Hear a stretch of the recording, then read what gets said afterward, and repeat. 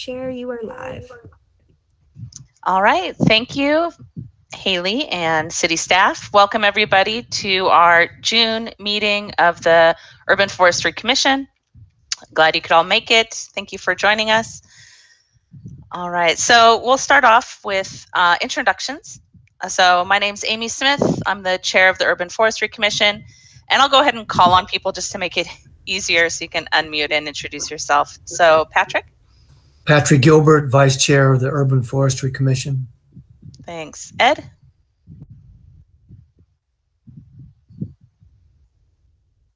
Ed, you're muted. You're right, I am muted. Can you all read lips? Ed Macy, Urban Forestry Commission and Chair of the Tree Protection Task Force. Thanks. Sharon? Sharon Summerall, Urban Forestry Commission and TRC representative. Thanks. Steve? Stephen Hendricks, past chair of the Urban Forestry Commission.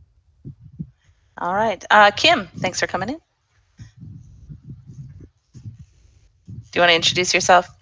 Sure. My name is Kim Roney. I serve on the Asheville City Council, and I'm grateful to spend this time with you today.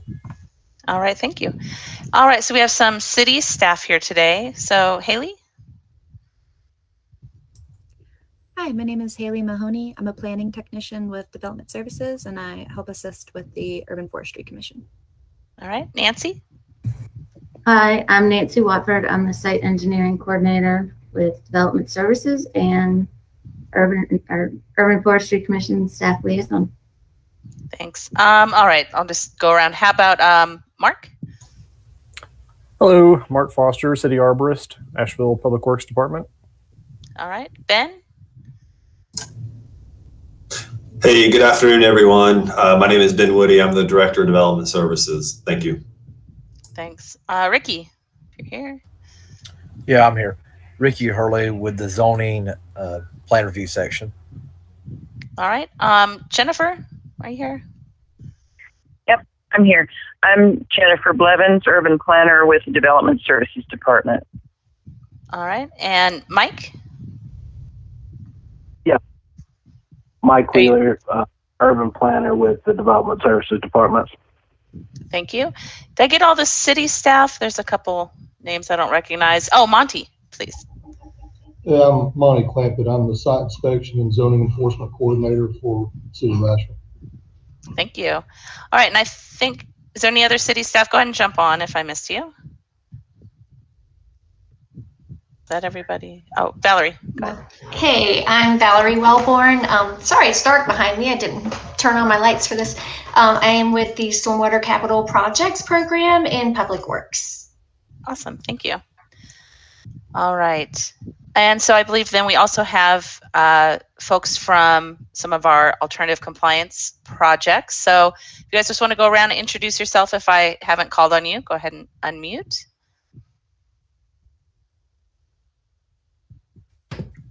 Eric Davis, Surface 678 landscape architect, working with Dorothea and Clark Nexon on the Southside Rec Center project. Thank you. Good. Thank you. And I'll jump in right afterwards. Dorothea Schultz, that's me. I'm the project architect for the Dr. Wesley Grand Center expansion. And maybe I give it over to Dustin, who is with the city. Good afternoon, everybody. I'm Dustin Clemens. I'm a program manager with the city's capital projects department. Here also for the 285 Livingston Street alternative compliance request. All right. And I see Devin. Yes, Devin Staley with civil engineer with Blue Ridge Engineering, here for the request at 100 Airport Road, the Valvoline Quick Lube project. Great, thank you. And anyone on the phone that we don't have a name attached to, go ahead and introduce yourself. Is that it? All right. Well, Dawn just jumped in. Dawn, we were just doing introductions. If you want to take a minute and introduce yourself. Hi, sorry I'm late. I'm Dawn Chavez. I'm the director of Asheville Greenworks and a member of the Urban Forestry Commission. All right, thank you. If I miss anyone, oh, go ahead. Thank you. Susan, yes, I'm Susan Michael, the board of Haw Creek Community Association, and I'm here to have a public comment. Thank you. Thanks for joining us. Okay. Well, thanks everybody for being here today. We will go ahead and call the meeting to order and start with an approval of the minutes from May. Did everyone have a chance to see the packet? All right. I just need a motion and a second. So move. Second. Thank you. We'll have to do a roll call vote, starting with Patrick. Aye. Ed. Aye. Sharon. Aye. Steve. Aye. Dawn. Aye. And I vote aye. I do want to note real quick, sorry to go back, but we will note that Cecil Bothwell, Perrin DeYoung, and Roy Smith are absent from today's meeting. All right, so moving right along to alternative compliance. I know there's a packet from the city, and we'll start with 110 Airport Road. So when that gets pulled up on the screen, and city staff can go ahead and begin when that's ready.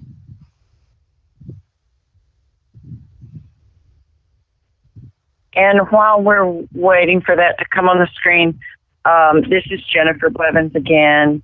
This is a project. It's at the new address assigned 110 Airport Road. This is directly in front of Carolina Furniture Concept, and it's a relatively basic request. We've reviewed the level 1 site plan for. We're looking at 3 different developments on out parcels in front of the current Carolina Furniture Concept. And this particular project is actually complying with all of the landscaping requirements, except they have the one issue. They're street trees, which are required to be along the Walmart access drive. That is providing the required frontage for their parcel. They have some existing water line and storm pipe easements in that location right along that access drive. So they are not able to place their 3 required street trees within the 20 feet of the street is the maximum per the UDO, and their trees are going to be approximately 40 feet from the street. Otherwise, their project meets all of the standards, both in Article 11 and in our Tree Canopy Preservation Ordinance, Article 19. So that is their request to you today. We've evaluated the proposal and agree that this is a good solution, recommend approval. I'm happy to answer any questions that you might have. All right, thank you, Jennifer. And I believe we have a representative from the project as well, if there are any questions. Yes, Devin Staley is here and has drawn this landscape plan and the site plan for the project. So if you have any questions for him, I'm sure he'd be happy to entertain those. All right. Are there any questions about this project? No, pretty straightforward one. If we're ready, we can move on to a vote. Well, let me make sure there's nobody on for public comment. Oh, thank you. Sure. Do we have any public comment for 110 Airport Road?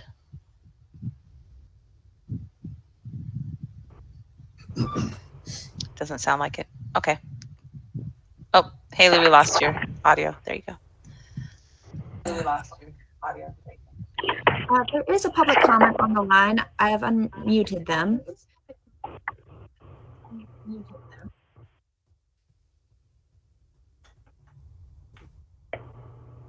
Public commentary, you might have to press *3. Public commentary, you might have.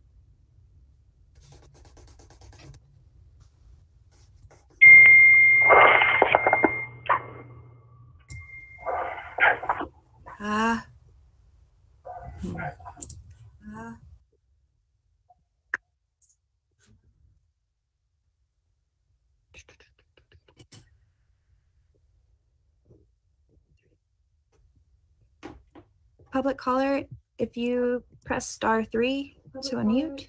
If you press *3 to unmute. Okay, I'm just going to assume they don't have comments on this particular item. We'll try to hit them on the next item. All right. Okay. If there is nothing else, we can go ahead and, if there's a motion. I move that we approve this request. A second? Second. Thank you. All right, roll call vote. So Patrick? Aye. Ed? Aye. Sharon? Aye. Stephen? Aye. Dawn? Aye. And I vote aye. So that motion passes. Thank you. Thank you, Devin, and any others for being here today. Appreciate it. Thank you. Thank you all. Okay. So moving along to 285 Livingston Street. Looks like Mike will walk us through this application.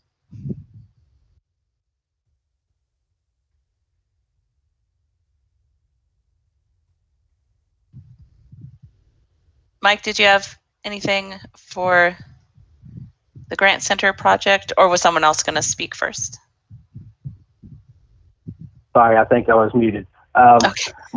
My name is Mike Wheeler with the Development Services Department. The next project that you're looking at is the Dr. Wesley Grant Senior Center. It's located at 285 Livingston Street. It's currently zoned RAD OSP, and it's about a 9.37 acre tract.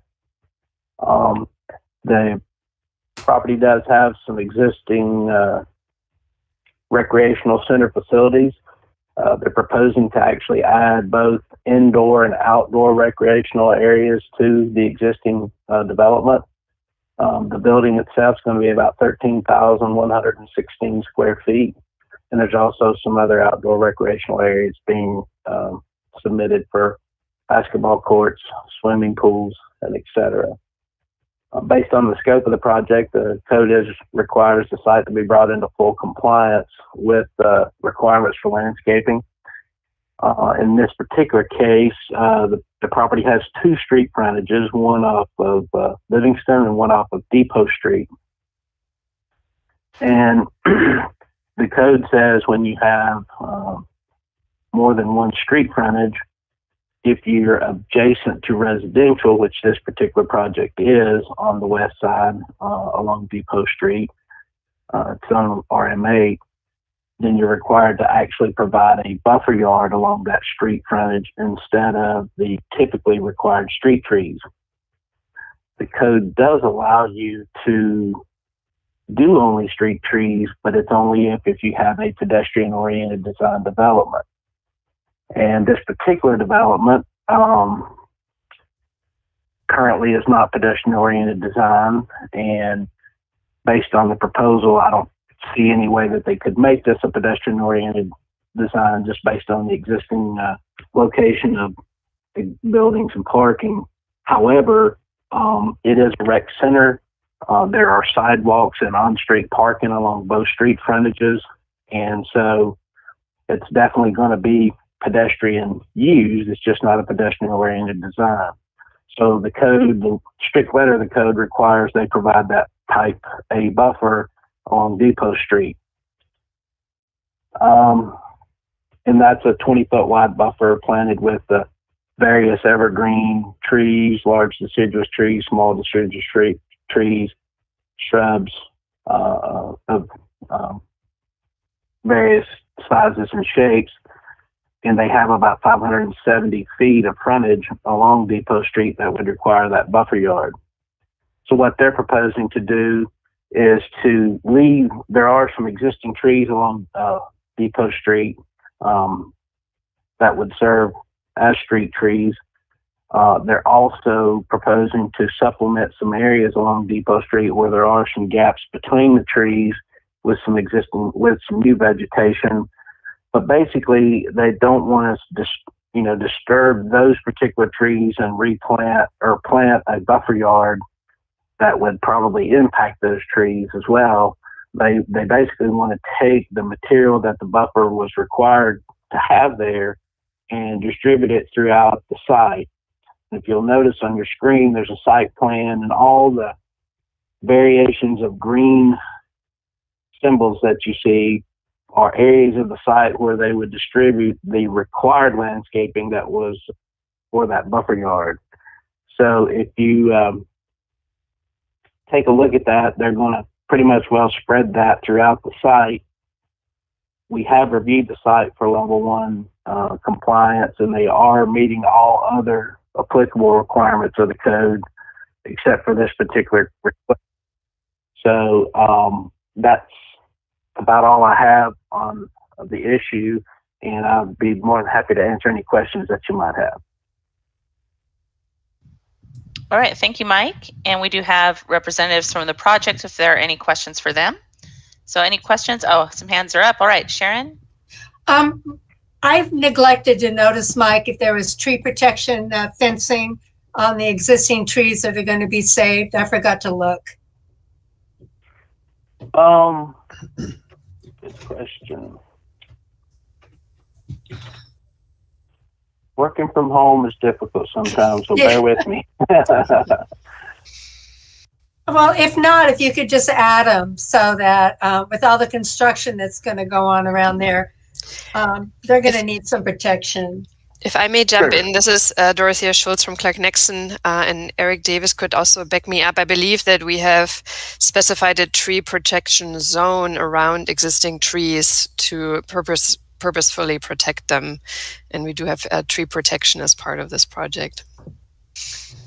Yes, that is correct. I'm sorry, when you say zone, does that mean fencing as required to the UDO? Yes, we show tree protection fencing on our documents. Yes. Thank you. I'm sorry, Absolutely. I forgot to look. Thank you. Thanks. Patrick, go ahead. Yeah, when you have existing expansion development on a site that has already has a development like this, is it subject to the tree canopy preservation ordinance 719-1? This expansion would require that. So that's a yes. It would have to comply with 719-1, correct? Yes. Thank you. Let me just verify that. I can't remember exactly when this project got submitted, just to make sure, but it's been a minute since I've looked at this project. If you'll bear with me here. All right. While Mike's looking that up, Ed, did you still have another question? You're on mute still. Wrong button. I apologize. No, both the questions I had were already asked. Thank you. All right. Any other questions? Patrick, did you have a new question? Oh, no, I'm sorry. I was Okay. trying to turn off my hand. All right. And I can't see all the little squares. So if anyone else has a question that I can't see a hand raised, go ahead and jump on. All right. Patrick, you put your hand up again. Just want to make sure there's not any other questions. Okay. So any other discussion or questions for the applicants on this project? All right. Any public comment on this project? Let's see. Caller, if you have public comment for this one, please press *3. If there's no public comment, then we will move on to vote. All right. Well then, go ahead. If I could go ahead and answer that question, yes. Tree canopy is required and has been satisfied with our review of the project. Okay. Oh, wait, we might have had somebody pop up. Go ahead. Okay. Let's see. Caller, you should. Hi, this is Rhonda Harper. Hello. I have a question. This is Steve. Yeah, Steve, hold on just a sec. Caller, did you have something? Oh, I think she made it on. Hold on a second. Okay. Caller, go ahead. Yes, this is Shuvanda Harper calling from the Asheville Housing Authority. And I do have a question. The trees that are along Depot, which would be on the west side of the street, so closer to the apartments there, are those trees included in this tree canopy or part of this tree planting that's happening? And these trees sit like on the road? Yeah, those trees along Depot Street that are on this project's property along their boundary will be preserved. They will actually be adding a few other trees in that particular line of street trees, and then they'll also be adding other shrubs to the project. But I think for the caller's question, the trees on the other side of the street, on the side with the apartments, are not part of this project. That's separate. That's correct. Yes, that's correct. Okay, if there's no further public comment, and then Stephen Hendricks, I believe, had a question or a comment. Right. Yeah, this sounds like a little comment first. It sounds like a reasonable way to handle this situation, with some of these counting as street trees and so forth, and some additional trees being added to the site. My question is more general. When we have a situation where the tree preservation ordinance comes up, should we document the calculations? In other words, as a tracker in the future. We'll have in the future a lot of projects that will, where it will apply, and some will come before us and some won't. Should we request that those calculations be tracked somehow? Yeah, Steve, we already have requested that, and it is happening. We're actually going to talk about that in the later part of the meeting, because yes, that is I've forgotten if we had specifically asked that question. That is a perfect question, and yeah, we'll dig into the details on that. It doesn't. We won't see those calculations, but it would be nice to have them documented as we go along. But we could see them if we requested it for like a very large project. We want to see those probably. Right. So we're going to talk about the details of what data is and will be tracked. So yeah, we'll add that in for later. But thank you. All right, a couple other hands went up. Were there questions still out there? No, you're good. Okay. If there is no other discussion or questions, if there's a motion. I move that we approve the request, and I just want to say that I appreciate the effort to save the existing trees and still meet the buffer requirements by dispersing the trees throughout the rest of the property. It's sort of doing more than is really required, and I appreciate that extra effort. It reflects the spirit of the no net loss canopy approach that we're trying to accomplish. So thank you very much. Yeah. And I second that all the way around. Very good. So we have a motion to approve. So we will vote. Patrick? Aye. Ed? Aye. Sharon? Aye. Stephen? Aye. Dawn? Aye. And I vote aye. So the motion passes. Thank you very much. And I just want to add that I do agree with what Ed said, that the solution here seems to benefit everybody and maintain a healthy, mature tree canopy. So we appreciate that. And we'll be keeping our eyes out for your tree protection fencing when construction starts. So thank you very much for that. Thank you so much for your time. Thank you. Thanks. Thanks. All right. So we'll move on to our last alternative compliance, 301 Merriman. And it looks like yes, Mike. Yep, Mike Wheeler again with the Development Services Department. This next request is for 301 Merriman Avenue. The property is currently zoned Community Business 1. The site is fairly small. It's 0.25 acres and has an existing commercial building that's located closer to Merriman Avenue, and then behind it is a two-story structure that has some residential uses occurring in it. And the applicant's proposing an adaptive reuse of the existing building up front, the commercial portion, which has been vacant for, I believe, some time now. And they're proposing to renovate that building and put an office use in there. They're also proposing to renovate the residential building behind this building and have 2 residential units once the renovations occur in that particular building. Based on the nature of the request, the code does require the site to be brought into full compliance with all the landscaping requirements. And in this particular application, they do abut some residential to the east and a portion of the north of their property that requires them to provide a type A buffer yard. If we could pull up the existing site plan, there is an existing building located at the back corner of the property that abuts the residential uses, which precludes their ability to put the buffer yard there.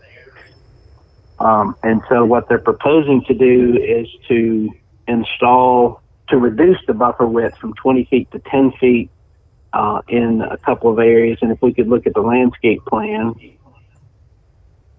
So the highlighted areas is where they're proposing to put some buffer plant material out in addition to a 6-foot high fence. These areas highlighted in yellow would be 10 feet wide and planted with trees and shrubs to satisfy that buffer yard requirement. To the west is about 64 feet of frontage, and to the north about 38 feet of frontage that would require the buffer yard. And there are some details for the fence.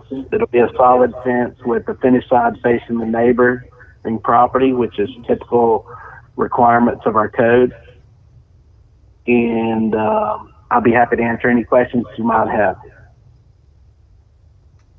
All right, thank you, Mike. And the applicant, Jerry Snow, is also here if we have any questions. Any questions? I do have one comment.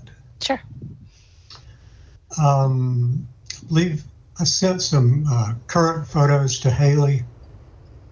I wonder if those are available. I wonder if Mike has those to show. Yeah, Nancy, if you scroll down about, I think 3 slides, we should get to his photos. There, good. and the slide after that one. Yeah, so our owner wanted me to ask, the neighbor has just recently built a fence here. We're still required to build a fence parallel with that one.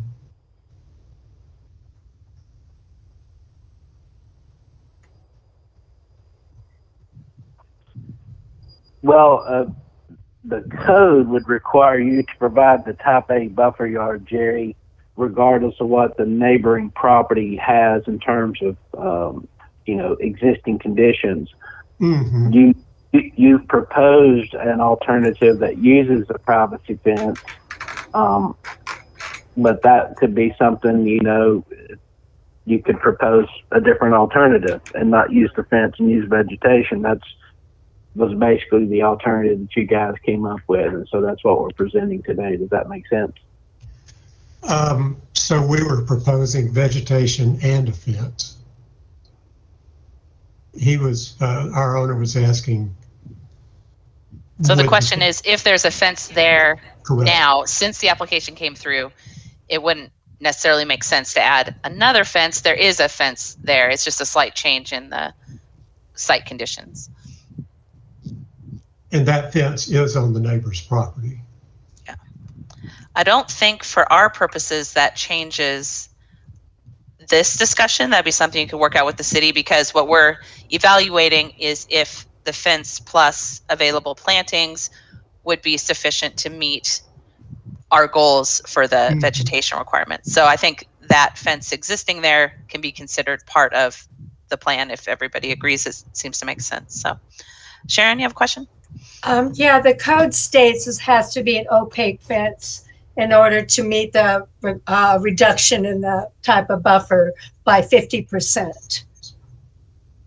And that is not an opaque fence. Not that I'm in disagreement with it, but it's not an opaque fence. No, the new piece of fence is the only piece they're talking about. They'll build more fence. Do you see what we're talking about? Just that piece there? I see now. Yeah. I No, see. they're not I see. counting the 4 The foot chain link. Okay, yeah. All right, that's what I was, okay. Yeah, yeah. Thank you. We're just talking about, I believe that section looks like the brand new fence that the neighbor put in. So yeah, thanks. Got it. All right. Any other discussion, concerns or questions for this project? It does seem like there are site conditions that do inhibit planting. Mike, is there the rest of the frontage, like on the front side, will meet all the requirements? Is that correct? It will, and this project is one project that will not trigger tree canopy protection because it doesn't meet any of the thresholds. But yes, the site does meet all the other applicable landscaping requirements except for this buffer yard area. Okay. All right. Any public comment on 301 Merriman? No other callers? I don't have any callers waiting in the Okay. Thank you. All right. Any other questions or comments? If we're just going to go on, we can take a motion.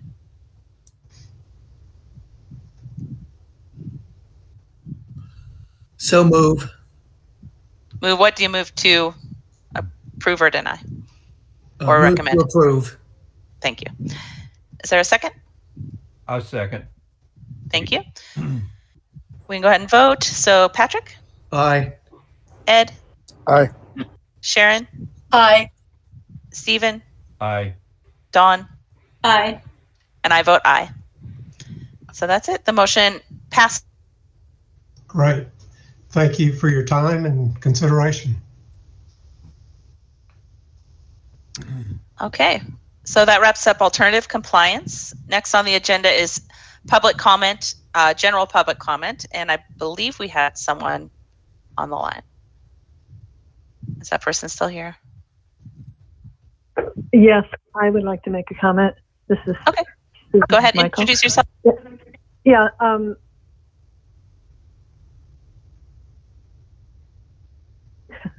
My name is Susan Michael, and I live at 327 Old Haw Creek in Haw Creek, and I serve on the board of the Haw Creek Community Association. And I've long been a supporter of protecting trees and preserving our urban forest canopy. The reason I wanted to speak with you is the property adjacent to ours is 1 1/3 acre, less than 20 acres, but it's up for sale, and the real estate agent is encouraging the owner to sell to someone who would buy the property and subdivide it into 2 or 3 building lots, or at least 2.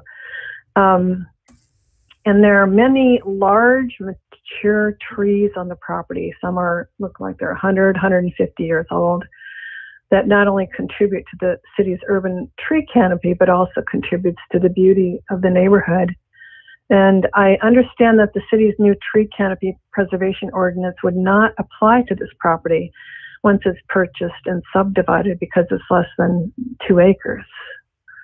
And the ordinance already exempts 1 and 2 dwelling units on a lot from its provisions. My concern is that if the property owners with lots between 1 and 2 acres in Haw Creek or elsewhere in Asheville start selling their properties to investors and developers for subdividing into building lots, this exemption in the tree canopy preservation ordinance will have the unintended consequence of leaving more of our tree canopy unprotected. So I'm urging the Urban Forestry Commission to look into this potential loophole in the tree canopy ordinance, if possible, work with the city on figuring out the amount of tree canopy loss from construction due to exemption and make adjustments to the ordinance. The clock is kind of running out on Asheville's efforts to stem the loss of our urban tree canopy, and we can't let time slip away. And so it's a big concern. I think there might be pictures of this, the trees that I'm talking about. Is that available to look at? I sent some to Patrick. I don't know if They're in the packet. I don't know if we'll be able to put them on the screen, but they were in our agenda and documents for today. Okay. We are at 3 minutes. Okay, sorry, the time is up. But thank you. Thank you so much. So, I don't know, can I respond? And I'm sure others might. We do share, obviously, the concern of loss of mature trees on all property within the city. Unfortunately, much of the work we do as the city and the Urban Forestry Commission is limited, especially when it comes to private property. And so that's a huge limitation for us. But Ed, did you have a comment? Yeah, I'm not sure if the Canopy Protection Amendment does apply to subdivisions. I'm not sure why there was an arbitrary, seems like a seemingly arbitrary decision as to the size of the piece of land that's excluded or not, except that I know that the city is focused on increasing density. But I can't speak for Chris Collins, but I do know that he's keeping a bug list of issues related to the new amendment, so that towards the end of the year we can revisit all of these issues that are arising and maybe make some decisions in the form of tweaks to the amendment. So if there's some way we can get this issue added to Chris Collins' bug list, I think we can do what the caller was asking, and that's to evaluate, this current situation. I don't know. Yeah, that makes a lot of sense. If Ben, you're on the phone and you can relay this information to Chris, or somebody can, Nancy, maybe. I can do that. And some of this has to do with exempt plats versus non-exempt plats. So I can get that information. But if there are more than 4 parcels created out of this in a subdivision, it will trigger tree protection potential. Right. Yeah, Patrick, go ahead. Yeah, so I did pose this question to Chris Collins, and he referred to a state exemption on properties of 2 acres or less. And that's why a property such as the one that Susan Michael described would be exempt from the tree canopy preservation ordinance. The existing exemption was for the building of a single family dwelling unit, or I guess a duplex, 1 or 2 dwelling unit construction. Developers buying properties of less than 2 acres or less, and then subdividing them into building lots. Again, as Susan stated in her comments, that adds to the number of the amount of construction that is not protected by the tree canopy preservation ordinance. So it's not clear whether the city considered that when it drew up its exemption to the tree canopy preservation ordinance. But it is something that I think the Urban Forestry Commission needs to pay attention to, working alongside with DSD to make sure that, again, this isn't some unintended consequence of the existing exemption in the preservation ordinance. All right, thank you, Patrick. So I do agree. I think that the takeaway here is to add to the list of things that we're going to keep an eye on with data, obviously, and look at these exemptions and possible issues, possible loopholes, as the caller called it, places where we might be able to improve the ordinance. All right, any other comment there? Yeah, we need to understand, I'd have to go back and reread, but Nancy, you have an idea exactly when the ordinance would kick in, how many, like if it's 4 lots or more, is that what you said? It would kick in. the preservation ordinance. Is that correct? Yeah, I think that's what Nancy said. So Right. a subdivision of 2 or 3 would not. Right. So I'm looking at Ricky to make sure that I've got the exemption right. right. But yes, I think it's four lots, but then also like it also depends on what the development is. So there could be other triggers. Like if they build a road, then Right. that is a trigger.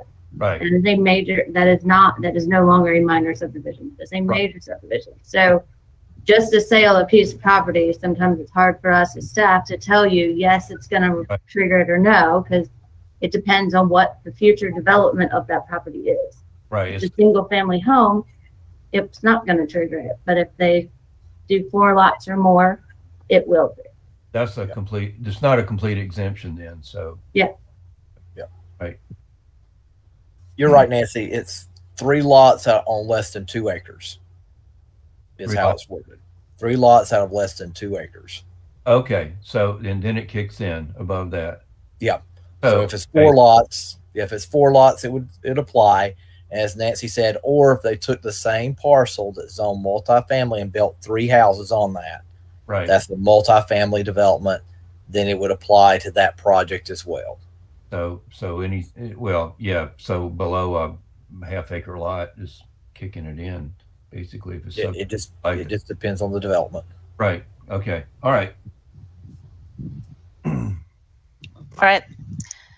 Anything else on this issue? For now, we're going to revisit this in just a moment. But all right. Well, then we'll go on to old business.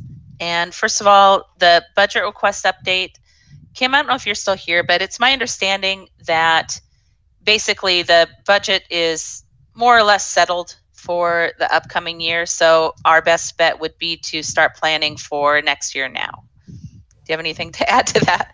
The manager's budget was presented at our last meeting of City Council. The public hearing is coming up on June 8th, and City Council is anticipating to vote at the following meeting, which will be the last meeting of June.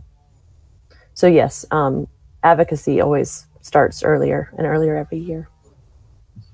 It is not currently recommended to fund the master plan as suggested or a staff position for Forester.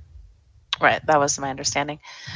So we can discuss this and see if we want to make a plan now for next year. Ed, go ahead.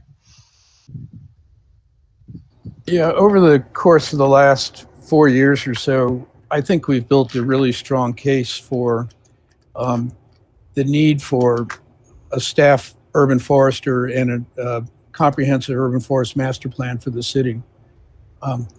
What do we have to do to convince City Council that it's in everybody's best interest to move forward with this? I'm at a point where I'm starting to feel a little frustrated.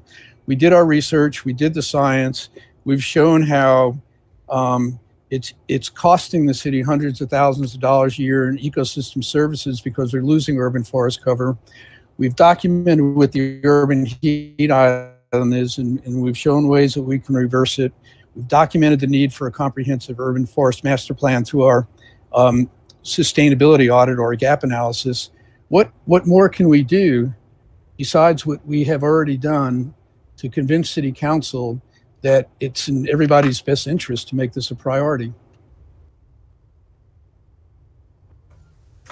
And I'll hold the container for that because I'm assuming that might be directed in my direction. So I would say that I, for one, can speak for myself that I appreciate the work that the Urban Forestry Commission has done to research, advocate, communicate, share information. That is certainly fully within the role of this committee's work. And I think that you're doing every part of it that you have been tasked with and asked to do, and many of you have gone above and beyond.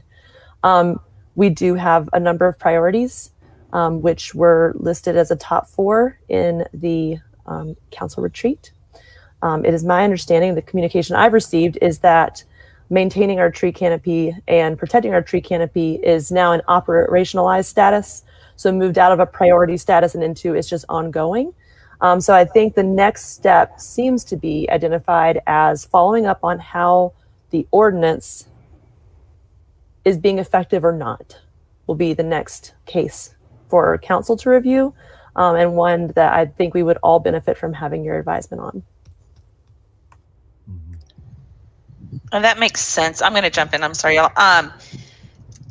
What's becoming more concerning for me is that without specifically the urban forester position, this work and this research and all of this is falling into this limbo area where we have DSD staff, which is super helpful, but it's not technically in there. It's not technically under the arborist, and it's not technically under this group of volunteers. And so I'm personally seeing the urban forester position becoming increasingly crucial if we actually want to get what you just asked for, the data, the follow-up, all of this.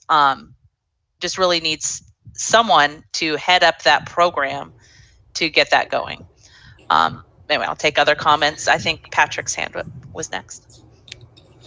So yes, I agree that, well, let me start this way.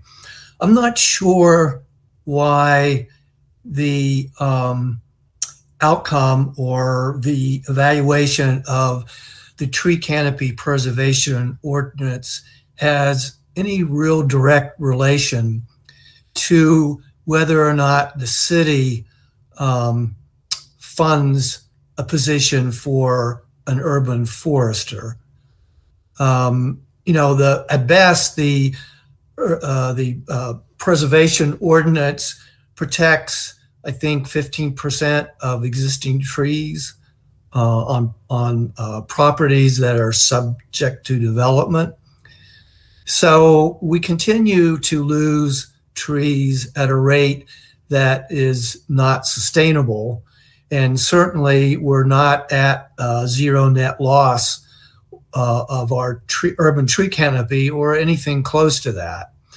And it's going to take, as Amy pointed out, more and stronger management practices to get to that zero net loss goal that we're having, and which I will point out the city council unanimously approved a zero net canopy loss policy for the city of Asheville. So, you know, just like Susan Michael was saying in her comments to us, the clock is ticking on our urban forestry tree canopy, and we can't afford for that time to run out. And while it certainly is apparently not going to happen for this budget, I think that we need to press ahead with whatever we can to encourage the city council to seriously, and I'll repeat that, seriously consider funding an urban forester in the next budget, or else it's going to be too late and the city will just keep kicking this can down the road to the point where it's going to become irrelevant. Well, I will add that, as the saying goes, it ain't over till it's over. I have gotten a lot of emails from members of this committee and members of the public who've been advocating for exactly what you're saying. And I do hope that some will continue to write and call and provide public comment on this budget hearing on June 8th. Yeah. Well, that's encouraging. Stephen, go ahead. Yeah, I agree with what's been said. The point is, I think we're building the future city right now. And what we do now is going to affect the future of Asheville. And we've got to set the pattern now. But otherwise, development's going to rule us rather than us driving development to where it needs to be, the community consensus on how we want to develop in our vision for the future. And a lot of that revolves around Asheville being a green city. And unless we build that structure, our green infrastructure in our tree canopy, we won't have that option later. Development is going quickly in Asheville. Larger and larger development is being proposed. So I think it's critical that we keep building the case. I think Ed's right. We've got the pieces. I think I would urge us to get involved in the Building Our City series that a lot of, I think it gets a lot of attention from City Council, the Building Our City series, and have a program on it next year, pulling some of these pieces together with an outside speaker. I think that's one step. But anyway, there are options for us, but those decisions are being made right now, what the city's going to be. And I think we all know that inherently. Yes, thanks, Steve. Ed? You're muted. You're muted, Ed. Again, I apologize, but I want to thank Steve and Patrick for their comments. They're both very articulate, and I couldn't agree more with what both said. It's important to understand that I get the sense that there's this trees versus development kind of thing going on, and it doesn't have to be that way. I think if we had a really good plan and an urban forester on staff, the whole idea is to reconcile those conflicts between trees and development to everybody's benefit. I've seen it work in so many other cities across the southern U.S. that for decades, and Asheville is probably 30 or 40 years behind the curve now in reconciling those conflicts. One thing, Kim, that I don't know if you know is that the only oversight we have with respect to urban forestry is through volunteers on the technical review committee. For years, volunteers have been reviewing plans, providing that oversight, and that's just unprecedented. There should be professional staff doing that, not volunteers. And Sharon's very good at what she does, but we may not have the luxury of Sharon doing this forever. And I think there's a real urgency to putting that expertise on that committee. So I couldn't express this more strongly. I think we really need to, I don't know, I guess we have to weigh in during the public comment period on June 8th and try to have our voices heard. But I don't think anybody listens. I'm really frustrated. I'm going to jump in one more time. My question to the group then is, and we can continue to discuss, but something to think about, do we want to continue to have these two big ticket items in one request, or would it maybe be more doable to break it apart and push for example, the urban forester position first, as a smaller piece, and maybe it'd be more palatable to City Council. So I'm going to throw that out there, but we can continue to discuss. Sharon's hand went up. To respond to your question, Amy, we've had that, you and I think all of us have had that discussion before. We've gone back and forth, and we all have diverging opinions, but I agree. I think we should pick one and stay with it. My question to Kim is, I've sat in a couple meetings with our city manager, and she has always wanted to keep it in-house. And in one particular meeting, there was no discussion other than keeping it in-house when she first joined. This was her solution, and I think it was budgetary at that moment, or because she was new, she didn't understand the position we're in here at Asheville. And my question to you is, if you can answer it, how much of an influence does she have on how council looks at our need for an urban forester and an urban master plan? Is she that influential? Because I know she has not been agreeable in the past.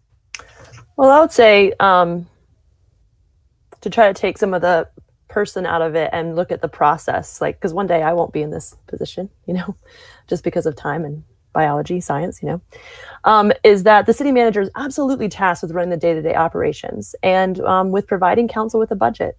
And as a tree with 7 leaves, I am part of a city council body with 7 people. This leaf understands the urgency at hand and has heard your requests and has followed this conversation for years. The city manager may choose in their role to make different decisions on budgetary priorities based on having at least 4 leaves on this tree speaking the same in Congress. So that's just about the process. We would need to have, we need more people to be talking about this and to be elevating it. You're already doing that work. A lot of us were in the same room with Asheville Greenworks. We have partners that we can work with. We have regional funding resources that have not been discussed because it's outside of the scope of this group. But I think you are exactly on the right path. And I just ask that you'll continue the work. Thanks, Kim. Go ahead, Patrick. So, and I'll answer your question, Amy, and then I'm going to have a question of my own. Obviously, since the Urban Forest Master Plan is a one-time expense, you could look at that and say that's the low-hanging fruit that we can go after right now. Because once that money is appropriated and a master plan is developed, that's the end of that kind of funding requirement.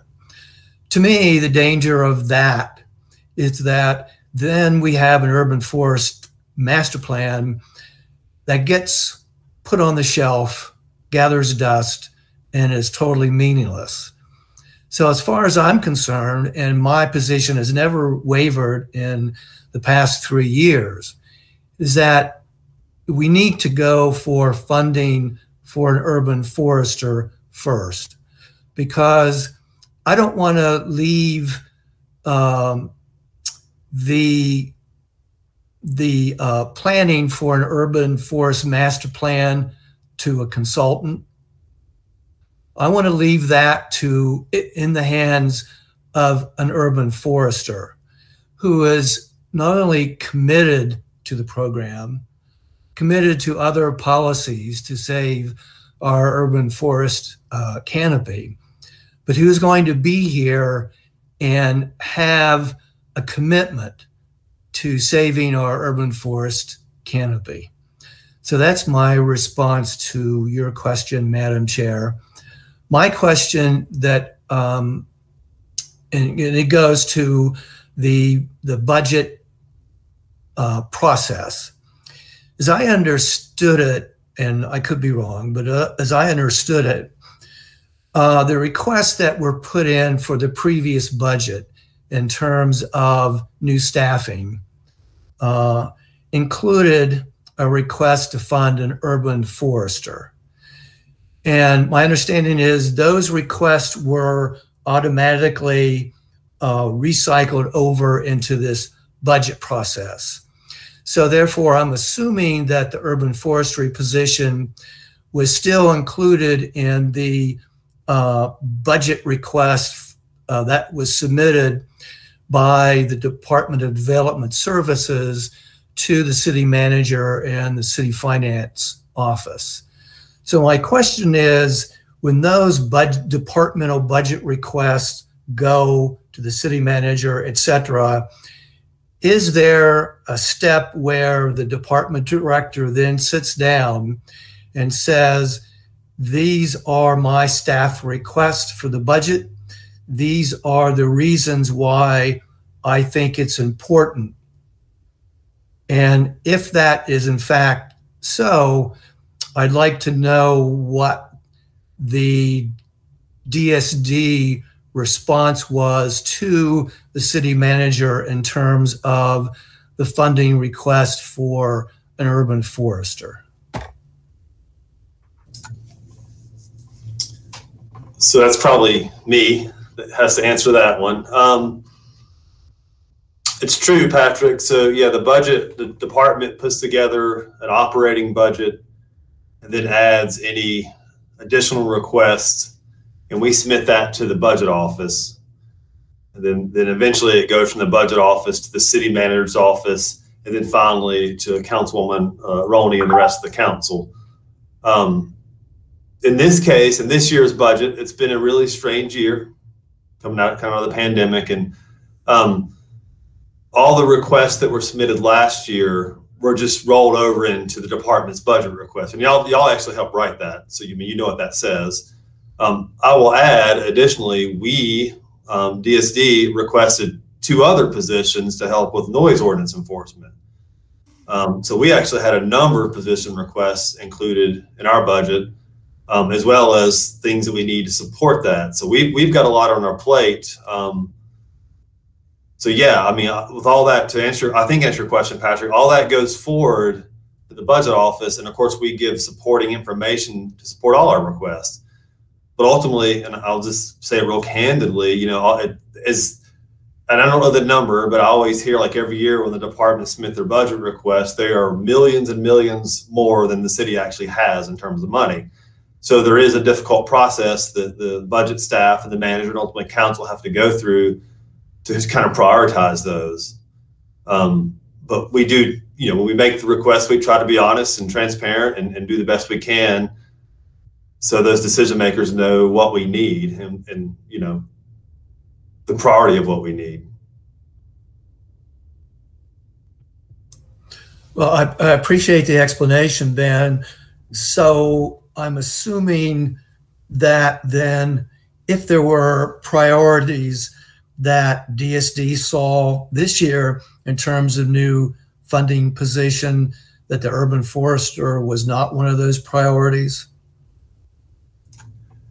It's a priority, Patrick, but I'll be candid in terms of, you know, the city's 4 budget priorities, one being reimagining public safety. We really need help with noise ordinance enforcement. So for my day-to-day operations, that's probably a much more challenging area for this department right now. Okay, I mean, I appreciate your honesty and giving the commission the background on the budget process from your standpoint. Thank you. And just to be clear, I mean, eventually to build a successful urban forestry program, we do need an urban forester. We do need a master plan. You know, all those things need to be planned for and put into place to be successful as a department, a commission in the city. Absolutely. All right, thanks, Ben, and the other comments. So at this point, I think we should wait just a moment to finalize our priorities for the upcoming budget, obviously until this year's budget is passed. And so our challenge would be, as ourselves and individuals, and reaching out to our advocacy groups and arms, to do what we can for June 8th and go from there. Is there any other discussion with that? This is Kim. I'll just add that I know that we've passed a stated climate emergency. The lack of urgency sometimes that is around that is not lost on me.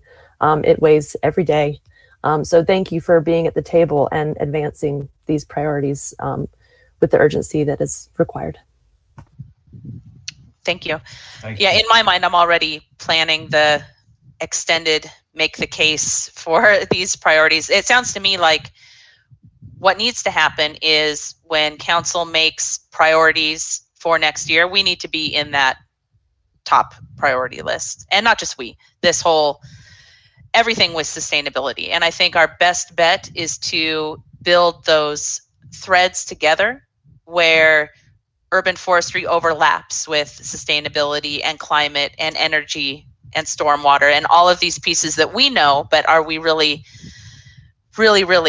getting that into council's mind that it's all connected? So yeah, we need to connect all those pieces. I agree completely with that. Yeah. Okay. Any other comments for budget right now? Really appreciate your input, Kim. Thank you so much for being here. Okay, next on the agenda is the tree canopy protection ordinance update. And so what we're looking for here is the discussion that we've kind of touched on previously. How is the ordinance working? You know, what can we get out of it? What kind of data is being collected? I've seen in the past week some questions from the community, and the people in our community are asking things like, how do we know this is working? How is it different from before? You know, how can we answer those questions to the community? And in my mind, you know, as a scientist, those are data-driven questions. So what information can we get from projects that have come through to answer those questions? So I don't know, Nancy, if you had anything ready, or Ricky, or who can help address how we're going to move forward with collecting information on the ordinance. Right. So currently, I did not get pull the data because yet I didn't have time to do that for where we are now. But I know Chris has been working with Jerry, who works in within our permit software. Staff has the ability to like input the data from the plan sheets as to what, you know, how many trees are being preserved, how much square footage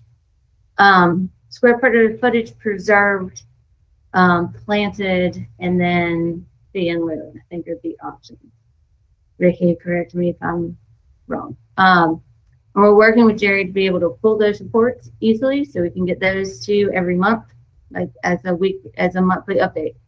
I can do them, and we can do like month where we are like this month capture, and then I can also look at capturing like from different time periods and reporting that too. So that's just, I know that Chris has been working with Jerry to move that forward. So, because I manually have to go find that information now, which takes a bit of time.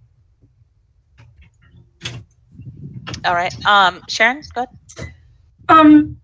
So I do not know how to, when I look at plants, to figure out what the percentage of a site is, and how I'm trusting staff, because staff is a whole lot smarter than I am, but I am still not able to figure out how you're getting to your percentages that are existing. I haven't been able to come up with working with anything that we've got online that makes any sense to me. So I either need hand-holding or I need a better explanation. When I'm looking at a plan and I see on there, they've got a Class B urban, and they've got 15.3% existing. I don't know how to figure that out, whether that's correct or not. I'm just assuming it is. Now, with the new plans coming up, each tree that the architect is doing is correct. The size of the canopy that I can figure out. I just don't know how to get to the whole site and what percentage it is that's actually being preserved or is existing. Does that make sense? I don't know how you get there. I don't know if you guys want to take that. I believe they're using the canopy study in a GIS. Yeah, but I don't know how that's configured. That's what I'm saying, is how is that technically configured? I have not been able to figure that out yet. So I don't know if Nancy or Ricky or somebody that knows how to look at a site plan and figure out that percentage. Staff is doing it now somehow. I just haven't gotten that knowledge on how to figure that out, to check on it to see if it is indeed correct. So we have a tree canopy map that goes with that came from the tree canopy study that looks at all of the parcels that then identifies what that existing coverage is based on the tree canopy study. And that's for, and isn't the existing only for C? So that's what the architects are using, and they're providing the city staff with that percentage. That's where I am not able to. So on my computer, I either don't have the measuring tool, which I don't think I have. And do I need to download this measuring tool so I can figure it out? Because when they tell me it's 10.35%, I'll go, okay. And staff will say, fine. Staff will, I'm not disagreeing with staff. I just don't know how to check that percentage. So can we maybe just have somebody hook up with Sharon? Yeah. To get that, because I've seen the map and I've used it like for my neighborhood, and I just click on the parcel and it pulls up, you know. So we'll get you hooked up with that, Sharon, because that's wonderful if you're double checking it. We'll get. There's a free easy measuring tool in PDF and the WPDF that I can show you how to use, Sharon. Yeah. Thank you. We'll make sure you get it. So Ed, go ahead. Yeah, you know, one thing that we need for all this is some qualitative analysis too. I mean, if we're using shape files from aerial photographs to determine areas of canopy, there's got to be some ground truthing behind that to make sure that these files are obtained accurately. And then there's the quality of tree protection itself on a site, and the quality of the trees that are being protected. It doesn't do us any good to give canopy credit to some trees that might be damaged from construction activities because we're protecting their trunks and not their roots. And we end up losing the trees a couple of years down the road anyway. So it's something that the city is going to have to, and we could probably advise as to how to do this, but the city has some responsibility for qualitative analysis on all this, on this new ordinance as well.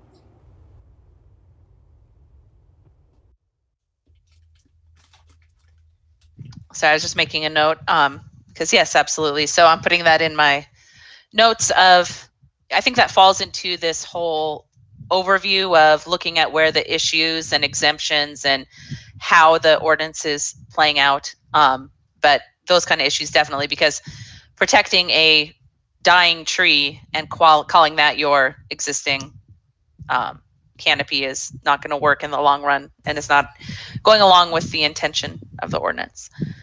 Right. So, well, and in measuring shape files from aerial photographs too, because the angle of the shot that's taken, it can give you false areas, or we could undercut areas. So we need to do some ground truthing with that as well. Agreed. Sharon, go ahead. Also, excuse me, we've got a instance where there's going to, very old trees are being used for 719-1, but with the amount of construction going on, I have asked for an arborist report to say, will these trees live 3 years later after the construction, because the compaction on the roots. So we've got, sometimes they won't die right away. We've got a 3-year wait or a 2-year wait with the decline, which is definitely having to do with the construction. So we have that issue as well, to say, well, they could die in 3 years. Will you replace these at that time? So we've got this long range issue as well with this new ordinance. It's true. Everything with trees is long term. So we actually might touch on that when we talk about enforcement as well. Any other questions? The other thing that comes to mind with the tree canopy protection ordinance is the fee in lieu.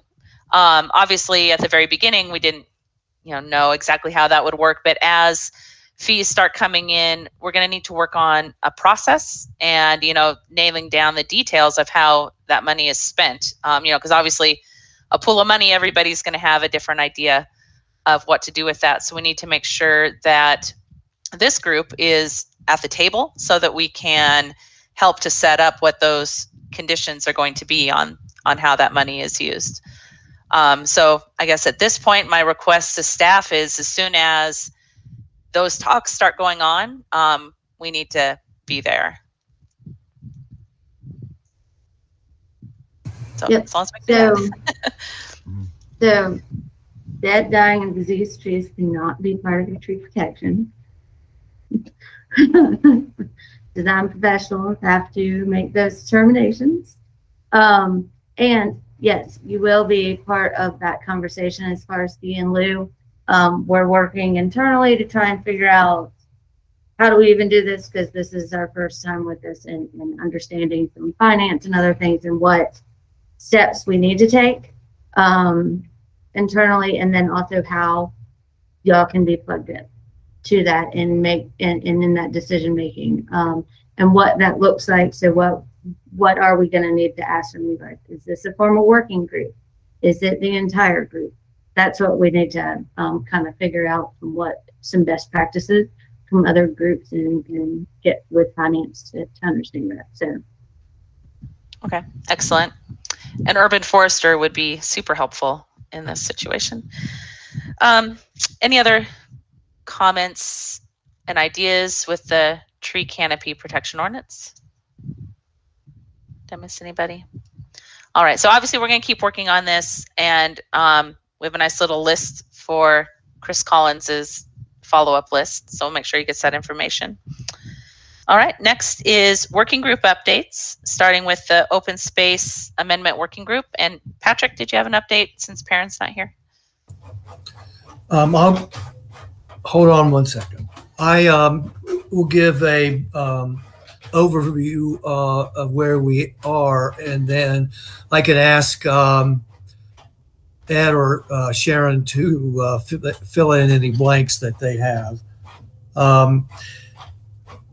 We had a meeting back in the middle of May.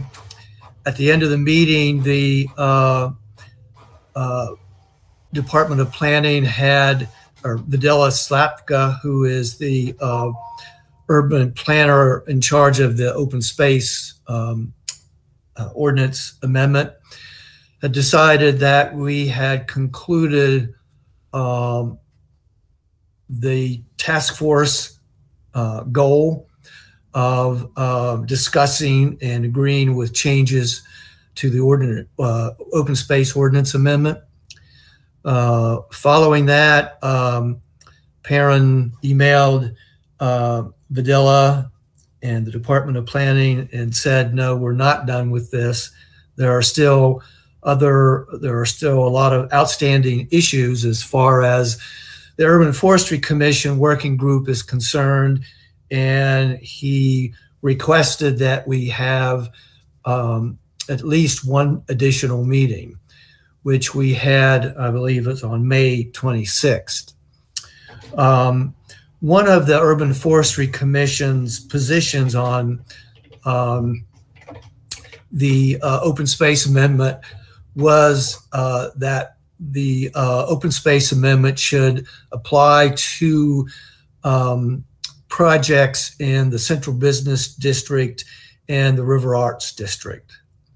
At one point, we reached a decision within the working group that we would withdraw our insistence on having open space apply to the Central Business District, contingent upon the city and the Urban Forestry Working Group working together to make changes to improve the standards for tree planting in the CBD, as well as other environmental improvements to such as bioswales in tree planting in the Central Business District. We are proceeding simultaneously with discussions with the city on changes to the UDO, as well as changes to the standards and specification manuals that would accomplish that purpose. We've had one meeting, I think, on the changes to the UDO and the manual. We'll have other meetings on that. As far as the River Arts District is concerned, it appeared that the city was willing to either have open space as part of the River Arts District, as well as perhaps using the amenities section in the River Arts Form Code District apply to the Central Business District. However, when the city discussed this proposal with the River Arts District property owners, they did not want to have any part of open space requirement for their ad, unless there was some way to designate any fee in lieu for developers who couldn't meet the open space standard in the RAD to go toward helping the River Arts District property owners with maintenance costs. That's not been resolved at this point.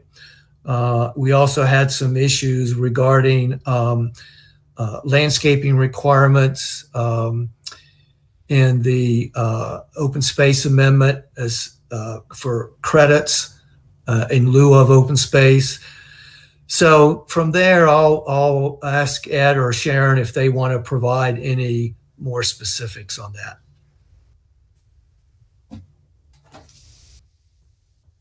I think that was a good overview, Patrick. I don't have anything further to add. I do. We've talked about giving open space credit to buffers, which have not been allowed previously. And I am in support of that because buffers get reduced, as we all know, through alternative compliance. And they've got a number of ways with fencing and to reduce the green space.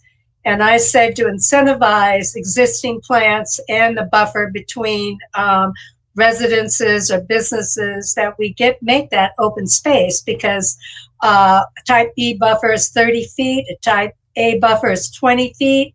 And without the fence, which reduces it by 50%, to give credit for saving that's existing or adding the existing, making it open space, and then not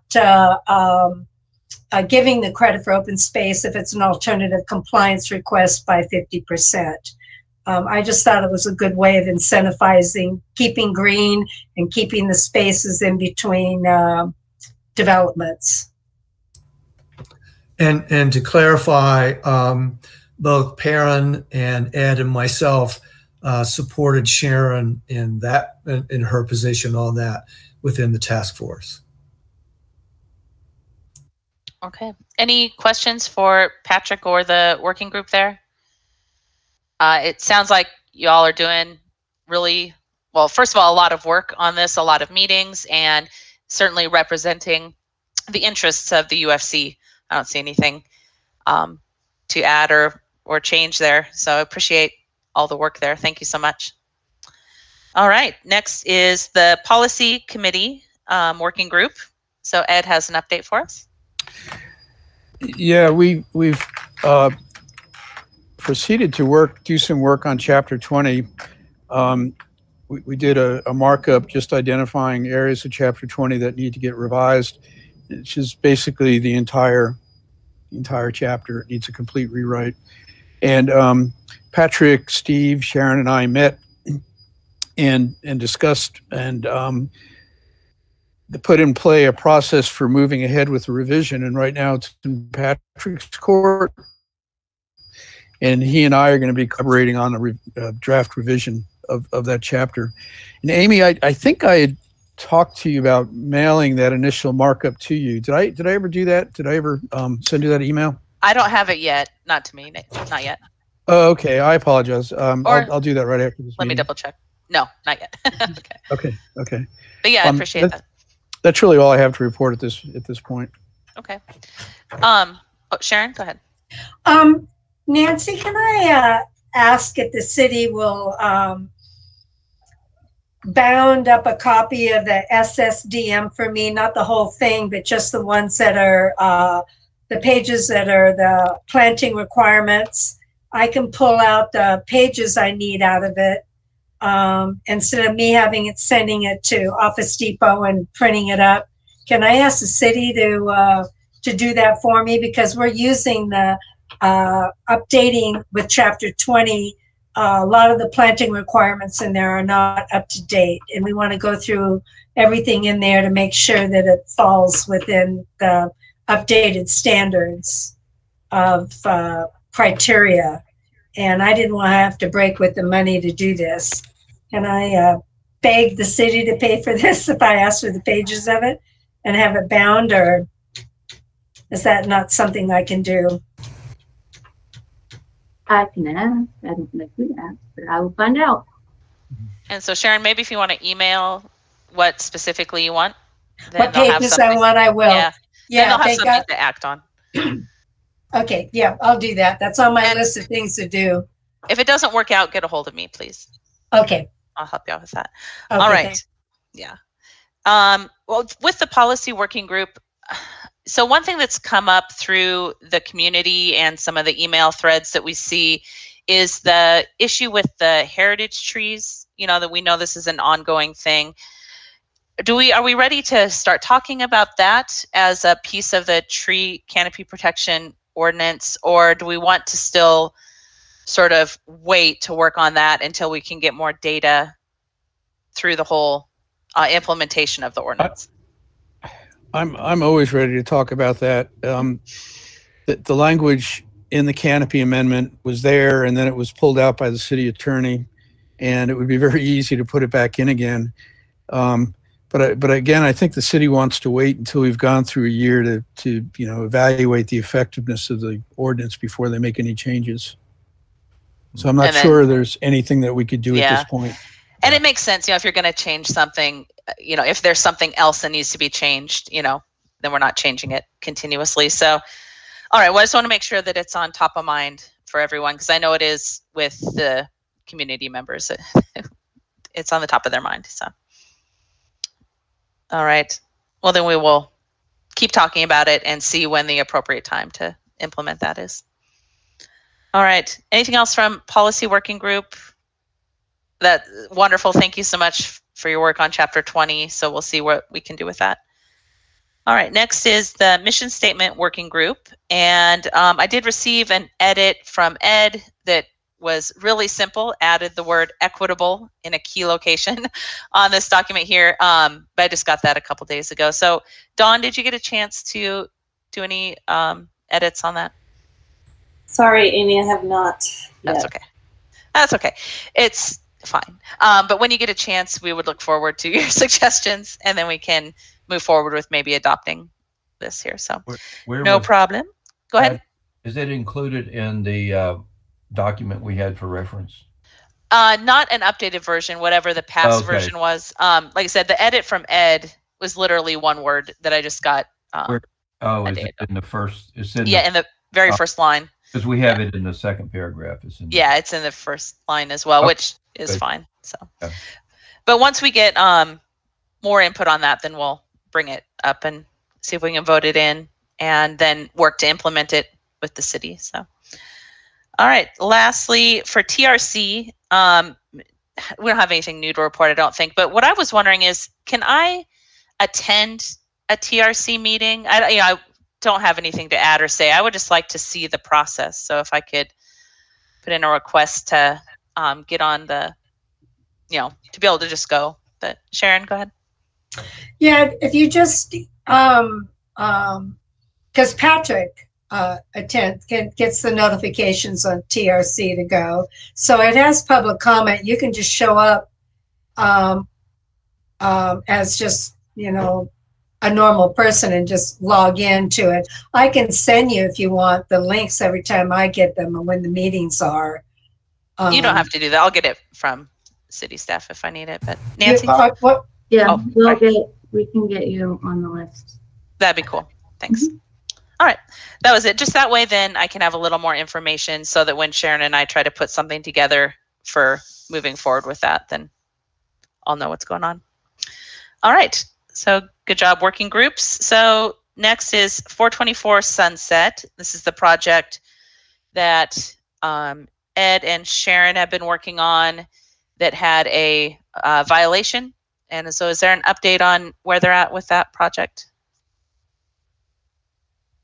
Go ahead, Sharon. Ed and I walked up and I have not yet done our recommendations for what we see. We spend a fair amount of time up there, and boy, everything they planted pretty much is dead that they were required to plant.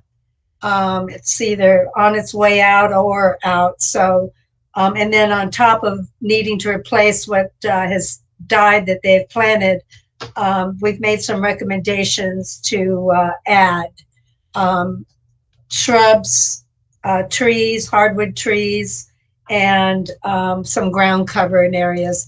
I just have not had a chance to sit down, and it's on my job to do this weekend to get it. And I will submit it to, I believe, Ricky and Ed when I'm done with it. Ed's already, and I've already talked over the trees. I just need to put it in a readable format. But Ricky, I haven't talked with you since then, but FYI, just about every evergreen tree they planted up there has died. Right. There's one spot halfway between, or maybe a third of the way between the house and the road below. It was an old, it looks like an old logging road that has been sort of impounded by some boulders that holds the runoff back. And that has a pretty big blowout in it. And we're recommending that some stone be brought in to improve the impounding of water runoff. You could just tell that a lot of water from the road above and from that property drains to this one spot. So they do have some issues up there. But I think between the stone and the plant material that we're recommending, it'll really solve the problem and bring the property back into compliance. Yeah, Monty, we may need to get somebody to check that out because me and Sharon talked about it. I believe when the site was remediated back in 15 after the second failure, there's supposed to be a system up there that captures water, and so if it's blown out, then that might be violating that permit. So that's good to know, Ed, that we have that problem now. It's clearly blown out. You can access it from the road. It's kind of hard to get there from the house, but if you go to the road below and work your way up that easement, it's clear as day that it's washing out. And it really simple solution. They just have to bring a bunch of big rocks in and close that impoundment again. Yeah, I just wrote it down to have Danny go take a look at it and see what's going on. And FYI, it's for sale. So if the house does sell, but happens to sell before this is remediated, does it follow the new owners or does it stay with the old owners? It goes with to the new owners as well? Yeah. Okay. Yeah, because it is for sale. Yeah. Okay. I'm going to get on this as quick as I can. No, it went on. When did it go on the market? So this the day we were up there, and we had a bit of a confrontation with the owner, but it went on the day that Ed and I walked the property. Okay.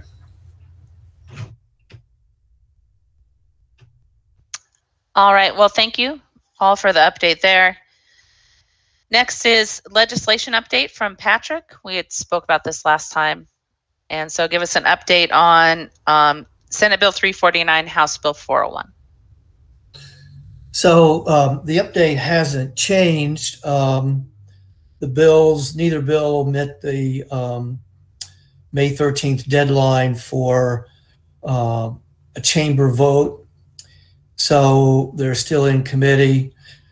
And technically, according to the legislative rules, they would have to be resubmitted in the 2023 General Assembly session. However, recently, Senator Chuck Edwards, one of the two senators who represents Buncombe County and the city of Asheville, went on a local TV station and said that while he understood that the bills didn't meet this technical requirement, he's still committed to the bills and pushing them forward, and insinuated that there are other avenues to push the bill to the floor of the Senate and the House during this current session. So I think, just out of caution, that we should vote on a resolution that I was asked to prepare.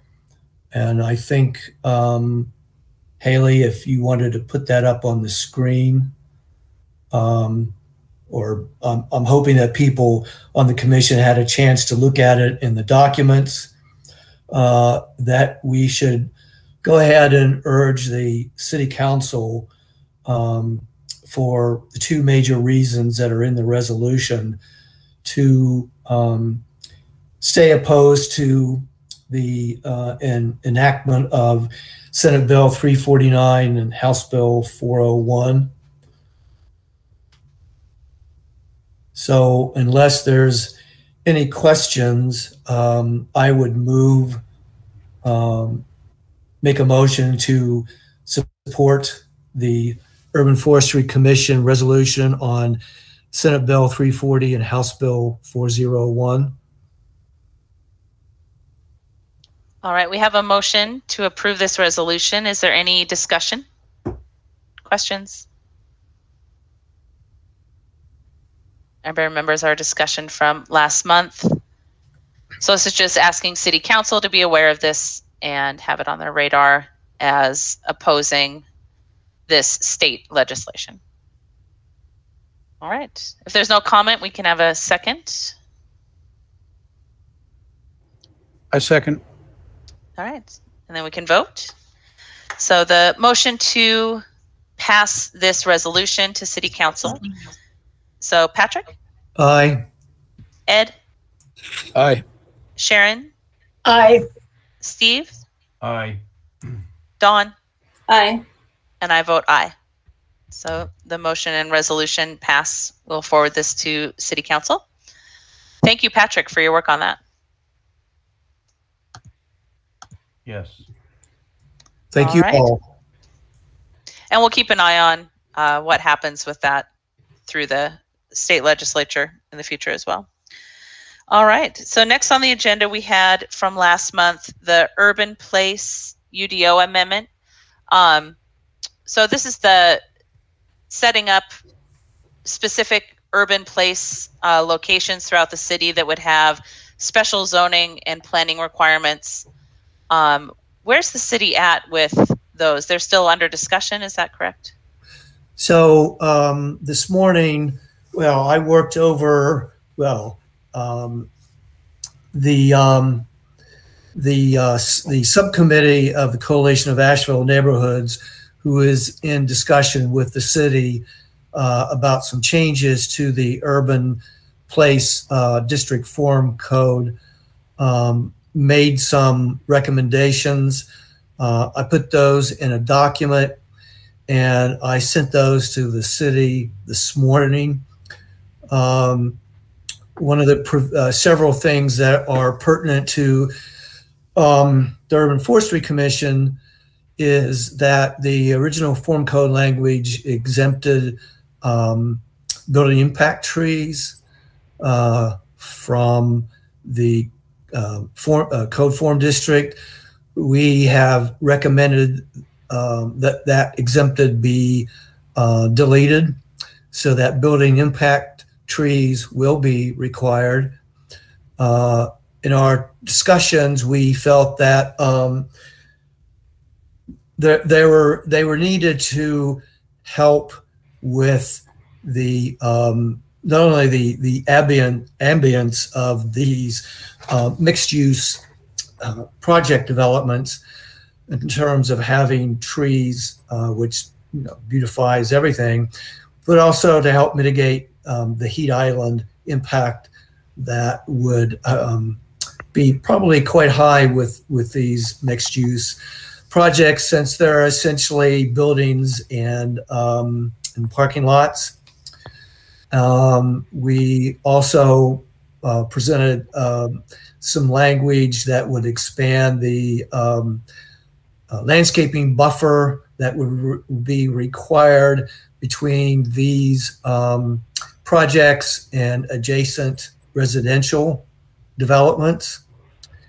So the ball is now in the city's court, and I'm hoping that when I get back from vacation that we'll have a meeting to resolve any outstanding issues with this, and then I can report back to the commission at the next meeting.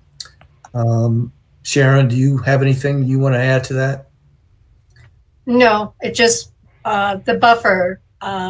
The buffer, urban place buffer now says 30 feet B, and they were recommending it be reduced down to 10, and then with a 50% reduction if fencing was used.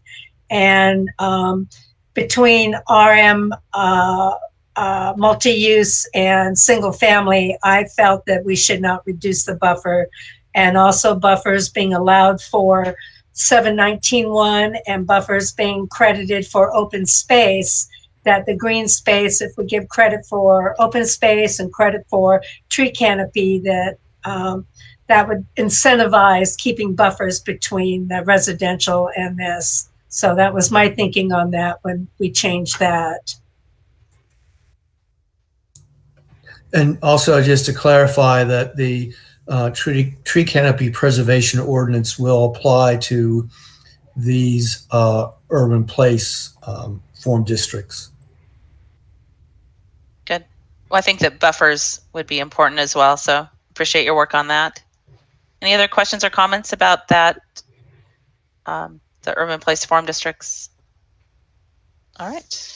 Thanks for the update on that. So moving on to new business. The first item is Windswept Drive, and Sharon, and I believe Monty, that's why we brought you in here as well. But Sharon, if you want to give us an overview. I've been emailing Monty, I think, since March, and he, I want to acknowledge the fact that they're completely understaffed with illness and the zoning enforcement. So I was driving Monty in my usual nuts emails. Finally, I asked if he could appear before Urban Forestry. I got a member that, a person that used to work for the city, now works for the county, noticed this. This is up on Windswept, which is above me where I live, and I never noticed it. Someone had come in and topped all the trees and then had clear cut without any grading a huge amount of trees on this property that is not developed on a steep slope B. And so it's taken a while for a city to go out there because just for the lack of staff at the moment. Sorry. And I got an email from Monty saying that someone was going to go out and take a look, and said that there was a violation with the tree topping. And then I mentioned that, well, they took down all the trees without a permit. And I'm assuming on steep slope B, we still need a permit to, or a design to remove all those trees, regardless if there was any grading or not. So I think what we're just waiting for is a staff report. Yeah, and a little bit of follow up on that. Of course, I would lean on Ricky for the technical end of the permitting requirements, but actually the notice of violation went out today to the owners on that. And in all honesty, it is a staffing issue for the most part, but one of the issues I had with some of the emails from Sharon is I get a lot of emails, and frankly, I lost one of them way back in the email. So I had to get caught back up on that. But that's where it stands from the mechanics side of getting the NOV issued. But again, like I said, with any of the technical questions specific to the violation, I'd lean on Ricky for that one. Okay, because I know your email said for tree topping, but I was thinking that being on steep slope B, that they have to have a plan before they, I mean, they can top every tree if they have a plan and a permit in the steep slope B, and I didn't see anything on file. So Ricky, is Ricky still on? Oh, that's right. He went to the 160D meeting, I think. So maybe Nancy, do you know whether I can email Ricky and ask him What? on that. If it needs a permit? Yeah, for cutting down all the trees on a B, because 90% of the trees were cut. All trees on B are protected over a certain diameter. Yeah. Yeah, and also our zoning enforcement officer actually went back out first thing this morning before she wrote the notice of violation up to make sure that she captured everything that's there. Thank you. And that'll go on Excella, right? So I can follow that through on Excella. All right. Thank you for that. Sure. And since we have Monty here with enforcement, is there anything else we want to ask him or talk about? Really appreciate you taking the time to be here. We often, as a group, run into these kind of issues, most often reported to us from the community. And so, you know, just looking for the best way to communicate with you and your group. You know, obviously, you know, Sharon does a lot of this. She gets a lot of these calls and gets in touch with you. But if there's anything we can do to help, you know, and be a resource for you, we'd be happy to do that. Well, I can kind of give you a really quick overview. We've really just started kind of a new system in zoning enforcement. And I can give you kind of a quick overview of how it's working now. And back to the staffing issue, we do have a listing to hire another zoning enforcement officer. And we're going through that process right now. So we'll have two, and the reality is we could use 3 or 4, but that's, you know, that's down the road somewhere. So basically, 95% of the complaints that we receive come through the Asheville app. And we have staff in our permit center now that goes through all of those requests that come through. And he kind of weeds through, because obviously a lot of them aren't zoning related or grading related, and he goes them to where they go. Once he discovers the ones that actually apply to us, he'll create an enforcement case in Excella, which, you know, has an assigned number, which I, you know, sent one to Sharon the other day about this case. Once that's done, it goes into a section in Excel. It's called My Task, which is mine. I look at those every day to see what's come through, and then I assign them out to the zoning inspector of choice. Of course, right now there's only one to choose from. And they take it from there. They'll go out, they'll look at the site, they'll get all the pictures, issue the notice of violation, whatever needs to happen. And everything that she does in the field gets recorded. A copy of the notice of violation will be in Excel so anyone can look at it. So that's how we're functioning right now. Obviously, anyone can contact me directly if they need to, if you see anything that needs to be reported, but that's kind of it in a nutshell. Thank you. Yeah, thank you. Any other questions for Monty while he's here? Well, we really appreciate your time. Thank you so much for sitting through the rest of our meeting, but hopefully maybe you got something out of it of how we operate and how we might be able to work together. So. Yeah, I learned actually quite a bit that I didn't know, so it's been really good. Good. Well, I appreciate that. Thank you so much. All right. Bye, guys. Thanks. Have a good one. All right. Next, we'd like to introduce Allie Fouts. Again, thank you for sitting through our meeting. And Allie is a student at UNC Asheville, working on some research on Asheville's urban forest canopy. So Allie, if you want to introduce yourself and give us an overview of your research. Yes, thank you, Amy. My internet just glitched. Am I still here? Yeah, it looks good. Cool, thank you. Yes, thank you. I'm Allie Fouts. I am a rising senior at UNC Asheville. I'm majoring in environmental management and policy and minoring in econ, and also pursuing the state sustainability certificate. I am currently also a McCullough Fellow, and so my research is, as Amy said, focusing on the urban tree canopy in Asheville, and specifically kind of looking at the economic and social significance especially, and so kind of trying to tie it all together from not just an environmental kind of service. It's the urban tree canopy is, as we all know, more than just important to the wildlife. It's extremely important to us for many reasons. And so I hope with my research to kind of demonstrate how interdisciplinary the urban tree canopy really is. So I'm working with Dr. Leah Greedon Matthews from the Econ department, and also Perrin DeYoung, as you all know, is my community partner. So the questions I am using to guide my research are along the lines of what are the benefits associated with urban tree canopy cover in specific or in general, but also specifically in Asheville.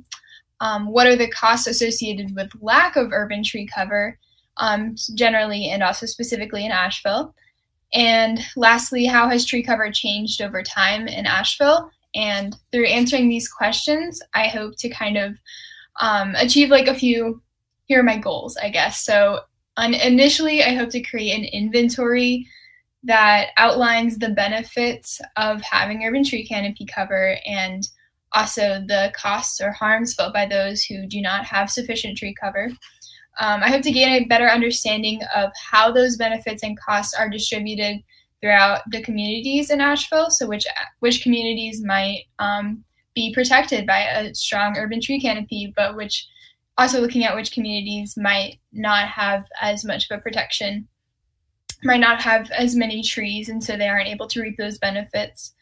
And ultimately, I just hope to demonstrate why it is important to protect our urban tree canopy in the city of Asheville, especially looking at the areas that are least forested or have the fewest trees. I would like to conduct some sort of survey or community engagement portion, but I haven't yet finalized my methods, and I'm just not entirely sure that a survey could be feasible or effective or potentially what's best for the community, because we always want to keep the community's minds or the community's well-being top priority. So I may or may not be able to do a survey or some form of community engagement. But that's pretty much it. I just wanted to let y'all know that I'm here, I'm doing this, and I really appreciate the opportunity to sit in this meeting and for all the connections I've been able to form. So thank you all. All right. Well, thank you, Allie. And we certainly look forward to the outcomes of your research and seeing what your results are. It's very obviously important to us, but that's the kind of data that we use when we make our case to council. So Steve, did you have a question? Yeah, I just have a comment. I really appreciate the work you've done, Ellie, and I looked over, gave an overview of what you've done so far, and I made a few suggestions right before this meeting, but I'll be glad to tie in with you later. It looked like a really good foundation, and we can build on that in the future. So it lays down a lot of connections that we need to be making throughout all this process of building our case for, having a more integrated management for urban forestry and having a master plan. Yes, thank you, Steve. Thank you for the feedback. I will definitely be looking at it. Yeah, thanks. All right. And yeah, feel free to reach out to any of us. You have all of our contact information. So thank you. Hopefully, maybe we'll have you back in a year or so. You can talk about how it went. So let's hope. Thank you all again. That'd be great. Thank you so much. All right. So if there's nothing else, we are on the last item of new business, the Urban Forestry Master Plan. So obviously we talked about this in our budget request, but I'll try to overview this, but Dawn, you might need to jump in. But Asheville Greenworks was awarded a contract with the city to start some of the foundational groundwork for an urban forest master plan or management plan with the city. So as the Urban Forestry Commission, obviously we'll be involved in that as well. The very, very first step is well, I don't know if it's the very first step that Greenworks is taking, but one of the first steps that we're taking is a meeting with just some key city partners to just start with education. What is an urban forest management plan? How does it benefit the city? What does it look like? What does it involve? Those pieces put together. We're actually having that first meeting tomorrow. We're still on for tomorrow, right? So I at this point wanted to make the commission aware that this work is going on in the background and that we are part of it and that we're getting started. This won't be anything that will lead to anything quickly, but we're getting the the pieces together. So Don or Ed, I don't know if anybody else has anything more to add on where we're at this point. Could you, I'm planning to participate in the meeting because that was a request last time. So we had a meeting. Can I get a reminder on what time the meeting is? And where, is it going to be online or in person? Yeah, Yes. It's online. So if Nancy or Haley, if somebody could send Steve the invitation, that'd be great. Right. Actually, if you can send it to me again too. We had it scheduled for tomorrow, and then we got to save the date for the 9th, and then that was canceled, and I can't find the link for tomorrow's meeting. So actually, me either. So maybe we need to just send that out. So. Yeah, maybe we never got it. I don't know. I don't know either. But yeah, if we could get that together. But Sharon, did you have a question for us? Yes. Yeah, so who are the key city partners? Well, right now, I think just mostly DSD. I can't remember who else was going to be. I was just curious. Yeah. Yeah. Does anybody remember? Sorry that I don't have the list for tomorrow. I don't know if Mark's probably going to be there. No. Yeah, I'm there, and Pete Wall is there. Yeah, so it's Parks and Recreation, Sustainability, DSD, and City Arbors. Are they? We're starting small, and obviously we'll build up from there. And right now, working on this project from this group is myself, Dawn, Ed, and Steve. But if anyone has a strong desire to be a part of that, we can make it a bigger group if we need to. No? Okay, good. So Nancy, what time is the meeting? 11. 11 o'clock. Okay, great. 11 a.m. I'll send you all. Thank you. I've started a little PowerPoint piece. I'll get it to you by the end of the day, Ed, to look at. Thanks, that'd be helpful. And then you can build on whatever you want to add on to it. So. And Allie, if you'd like to join us as an observer, you're welcome to as well. I believe I can make it. That would be wonderful. Thank you. Be great. So we'll make sure we send you the link also. All right. Any other questions or anything I missed on where we're at with that? Okay. No, you covered it. All right. And of course, we'll be keeping everybody informed with how this process goes. So I'm very excited. I've studied urban forest master plans for years. This is the first time I've been able to be involved from the ground, which is very exciting. So not exciting that this is the first urban forest management plan that Asheville is creating in 2021, but excited to be a part of it. So, all right, that's it for our regular agenda. We have updates that are listed on the agenda from Public Works, Stormwater, and Duke. Valerie, you're still here. Did you want to talk to us about your stormwater updates? Sure. And I have, if I need to show you an exhibit, I could share my screen and show it to you. But we have two in stormwater capital projects where we are. Well, the one I'm going to speak to you about first is we are removing and replacing 5 trees. It's in an area in Sulphur Springs Road where it's one of the low points, and there's a big existing box culvert and a lot of flooding in that area. So we're putting in a pretty big storm system and also kind of stabilizing the creek because it's been eroding and the banks are no longer like sustainable, and that's where the trees are. So on the east side of the creek, there are 2 trees we're taking down and replacing. One is a big poplar and one is a big walnut. And it's really fortuitous to be replacing these trees because right now they're growing up into a pretty major utility lines. So we'll be replacing them a little bit different area. And then on the west side of the creek, there are 3 trees that we are replacing. The homeowner's very happy we're replacing them because they're covered in like ivy and vines and they're not doing very well. And they have a lot of like dead branches at the top. So we'll be taking those out and replacing them. And not sure what's next. Do you have questions or need to see? I can share my screen, show you an exhibit. Do anybody have questions on that project? Sounds good. So yeah. All right. And the other. Oh, hold on. I'm sorry. I have a question.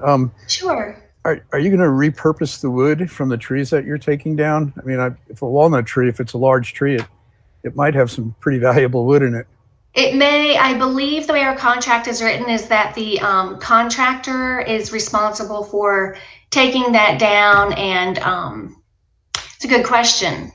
You know, Ed, do you mind if I get back to you on that? So I'm thinking is the contractor disposes of it in the way that they wish. So they might wish to keep it, but I'm not 100% sure. So I can get back to you if that's okay. Yeah, I'd like to know. I mean, I don't remember it being a merchantable sized tree, really, Ed. Okay. Okay. That's a good. Dumpy tree.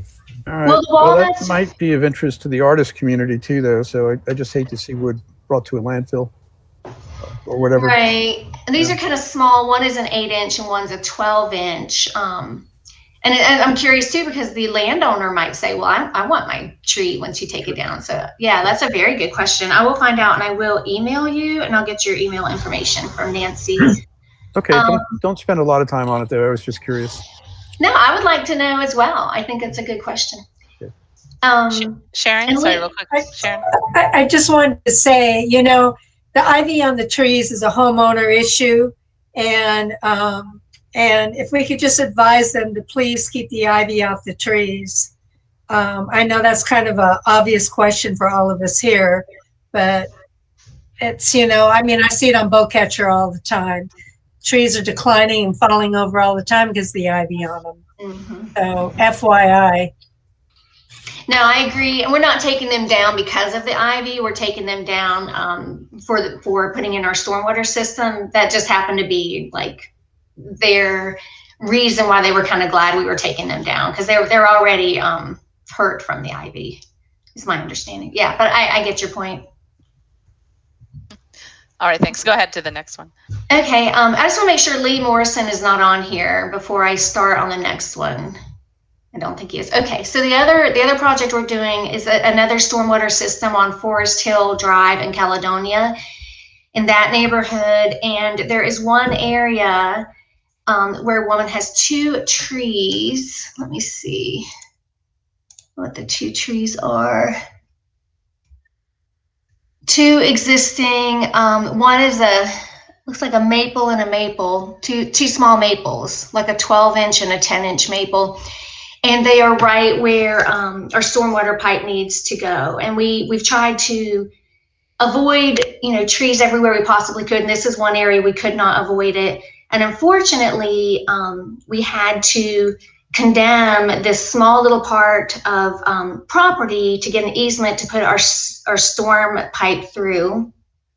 And the owner, we don't have permission to replace the trees on her property, if that makes sense. So we can't replace these 2. So we're taking out these 2 trees and have a little permanent easement for our storm pipe to go through. We can't plant trees, you know, in the permanent easement.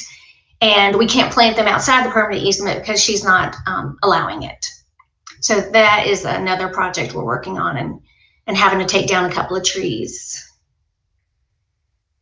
All right. And again, I have that on my screen if you need me to share that. I don't think so if anybody needs it. But yeah, we appreciate the updates. Thank you so much. You're welcome. All right, thanks. And Mark, did you want to speak to any of your updates since you're still here?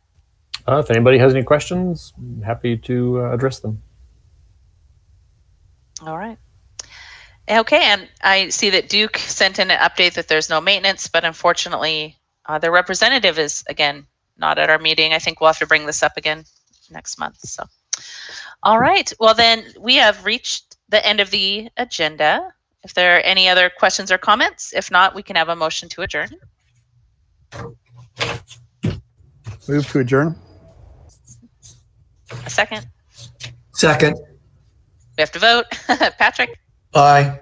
Ed? Aye. Sharon? Aye. Stephen? Aye. Dawn? Aye. And I vote aye. So thank you so much. We'll see everybody next month. Oh, real quick, sorry. If anybody will be absent as we go through the summer, please give us ample notice if you can. Appreciate it. Thank you so much. Thank you for keeping us on time. Bye, everybody. Thanks. Bye. Have a good one.